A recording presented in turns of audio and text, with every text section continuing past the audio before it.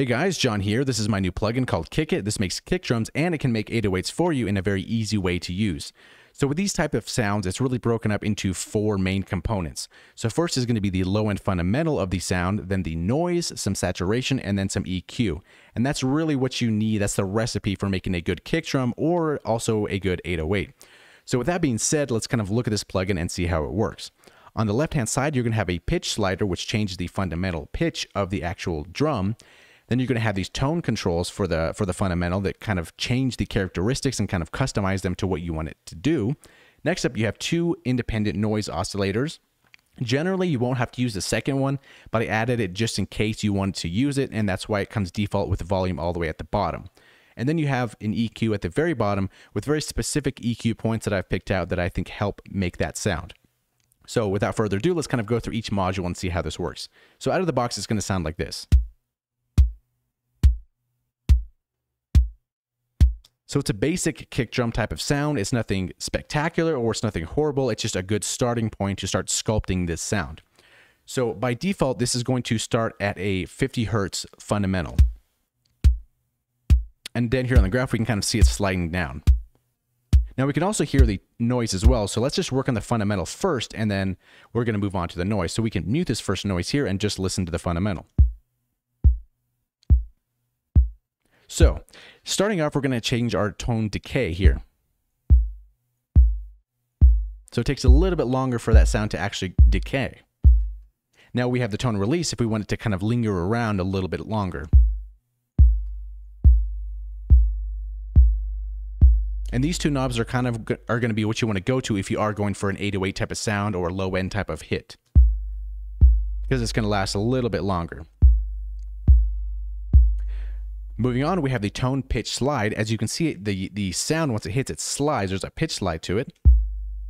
So if we increase this,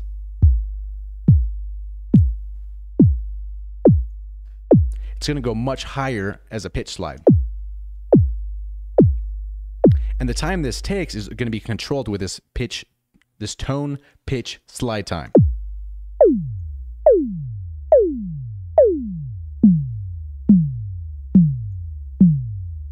So hopefully those four knobs kind of make sense. They're very intuitive, easy to use, and hopefully they're very straightforward. And at the defaults here, you have a general kick type of contour to it. If we want to change the pitch, we can drag this up or something if you want more a high pitch type of sound. And that's going to rest maybe around here. And if we want to bring it down, we can do that as well. So this is at 50 Hertz at the center, and then there's minus 20 Hertz and then plus 30 Hertz on the top end. So that's going to be your general range for that kick drum, because you really don't need more or less. It's kind of confined to the spots where you generally want them to be in. So next up, let's introduce our first noise. So let's unmute this here. So we have this type of noise. So let's mute our fundamental right here. So this noise oscillator is going to be that attack sound. Now we have the pitch.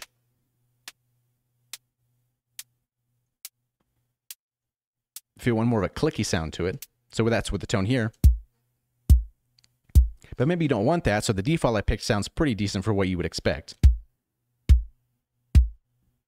And then here's the width knob. Kind of narrows it out a little bit. So if I increase this volume quite substantially here, we can kind of see it acting up right here on the EQ. Now if we change the width, we can see that opens up to much more frequencies. So that's basically how that works in a nutshell. Then we also have the decay and the release, kind of similar to what we had with the tone decay and the tone release. So let's listen to that.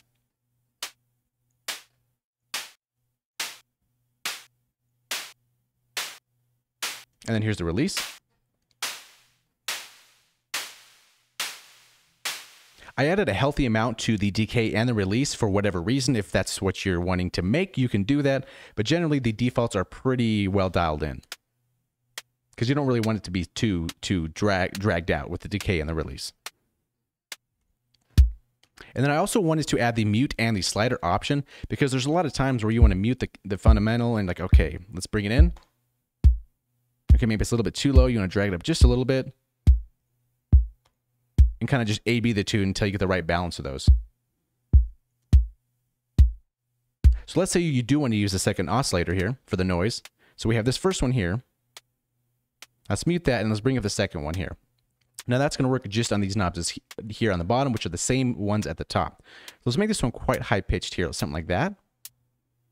And let's increase the width a little bit. So this is our first noise. And here's our second. So with all of it together, we can kind of add it in like that.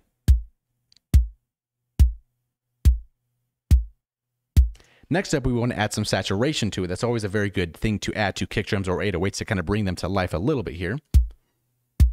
And keep in mind, once you increase this amount knob, the volume will increase, which is also why there's the output slider here. So let's turn this down first and then start increasing some saturation or distortion.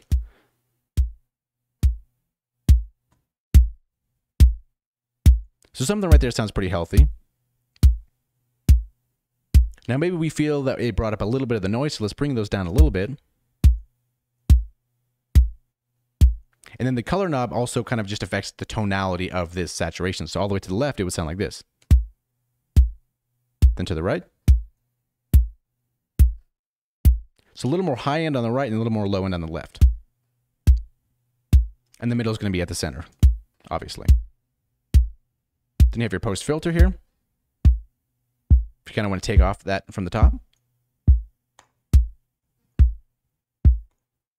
And then your post gain as well here. It's all the way at the top at the beginning, but this is kind of a secondary volume control to bring down that gain after you add that here.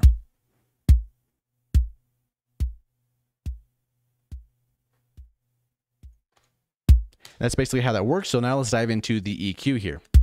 So this is a pretty decent sounding drum here. So let's go in the EQ. So we have a low pass, which I'm sure y'all obviously know what it does. Once we increase this here, it's going to cut off a lot of that low end. There's also the high end if there's a little bit too much of those noise oscillators that's kind of irritating you for whatever reason. And we can see it affecting here.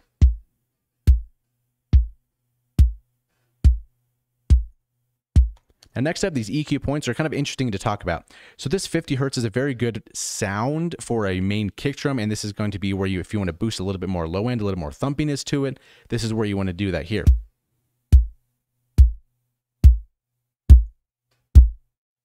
But just be careful, the more you increase this, the more you might starting to clip, so obviously bring down the output. So maybe like something like that. Let's bring this up a little bit. And I also added these 60 Hertz in case you wanted to do it a little bit higher pitched and you also wanted that same control. So these 50 and 60 are kind of going to be a little independent. So if you have your pitch a little bit higher, then maybe you want to gravitate more towards the 60. Kind of depends on what you're working with.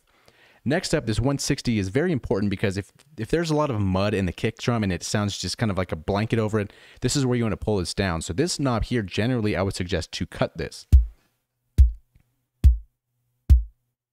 Maybe something like that. A little bit goes a long way for that. And if you want some of that chest, that clarity, a little bit of the punchiness to this kick, that's where this 1.5 comes in.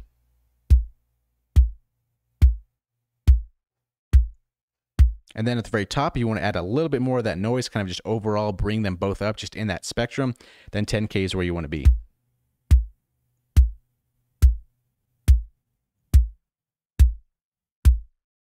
And that's pretty much how that functions. It's very straightforward. It's very easy to use. And each knob and each slider is very thought out and I guess just well put together, hopefully. So if you want to get this plugin, it's free for download. It's in the video description below. So hopefully it makes your life a little bit easier. And yeah, that's pretty much it. Have a good day.